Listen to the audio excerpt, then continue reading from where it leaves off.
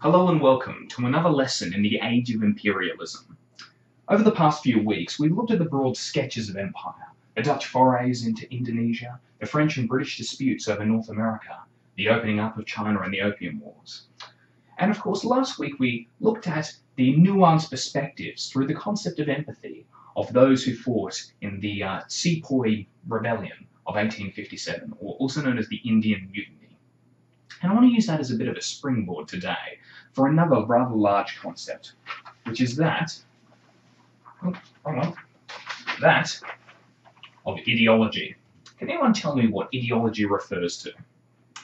Yes, Hannah. Yes, that's a very good definition. Let me just expand upon that a little bit, and I'd like you all to write this down. An ideology is a set of ideas inherent to a political and/or cultural body. So what we mean when we talk about the ideology of empires is the set of ideas that help propel them forward and hold them up, the justifications given to keep them going. Can anyone point to one particular justification? Yes, Mark. Loyalty. Yes, that is an excellent example. And I would like Hannah, could you just hand this one out, thanks. Thank you. Okay, I'm just handing out a series of artifacts that explain some of these ideologies we're looking at, but Mark's given a great example there with that of nationalism, which is contained on the first sheet. This idea of loyalty to the state. And of course, we looked at, during the Enlightenment period, last module, at this process of patriotism, this emerging statehood, where people of Britain no longer identified from local villages or regions, but instead as British at large.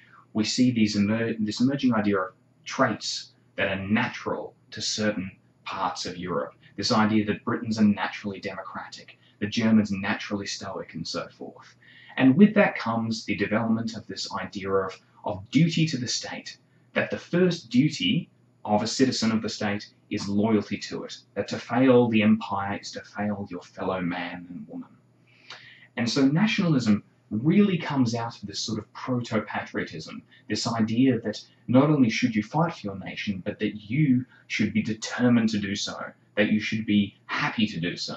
And I feel that's best demonstrated in the conflict of the Crimean War, which is known as the first major battle of modern nations. And there's a rather famous song that comes out of it, and I'm sorry, but I'm going to have to sing it to you. I know. And it goes like this. It's a British song. It goes, "We don't want to fight, but by jingo if we do. We've got the ships, we've got the men, we've got the money too. I fought the bear before, and while we're Britons true, the Russians shall not have Constantinople." It's a bit cheesy, but you see the meaning that comes out of this idea of natural loyalty. But we also see a lot of criticisms of this view during the period. We see, for instance, you've got an image there, a satirical image, that shows that the nations of Europe fighting over this dead body of a defeated China. And that's something I want you to keep in mind, this idea of dissent, this idea of critically examining various ideologies, particularly in regards to this one, the white man's burden, which comes from the title and theme of a famous poem by Rudyard Kipling. We're going to be doing a textual analysis of that eventually.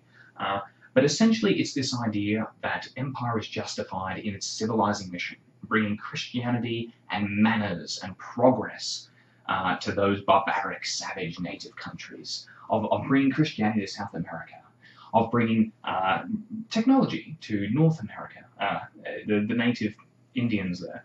And you see this idea constantly throughout empire, this idea that might doesn't just make right, that we are also there on a benevolent mission. And one of the most horrifying examples that comes out of this is that of the Belgian Free State under the control of King Leopold II. Does anyone know what I'm referring to here? No, that's not a problem. I would advise you to not look it up late at night. It's a particularly gory period in history. But essentially, the Congo Free State, located in Central Africa, was allowed to King Leopold II under the guise of being a humanitarian and civilizing mission. By the end of his reign, 10 million natives were dead in the exportation of ivory and rubber and various other resources. It's a particularly horrible period in history.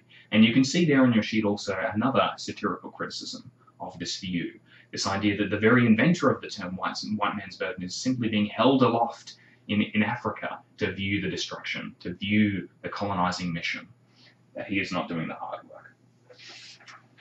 The last view I want to talk about is that of scientific racism. Can anyone give me an example? Can anyone give me a definition, of scientific racism? Yes, Sharon. Yes, exactly. I'm sure some of you may have studied this in science already, but this really emerges out of Charles Darwin's theory of evolution. It's sort of a twisted version of it, a malformed view that holds this idea that the survival of the fittest shall survive, that the empires that are strong shall survive, the people that are strong shall continue, and those that perish, it's not a bad thing that they go, it was simply meant to be, it was simply the natural thing. And we see that, sadly, in our home state of Tasmania during the Black War throughout the 19th century, where the native Aboriginal population is seen as naturally declining, that the survival of the fittest decreed that they were to go. And of course, throughout the 20th century, those who know this period can know that there is a great deal of horror to come from this view. Can anyone tell me why it might be important to know these justifications, know these basic ideologies? Yes?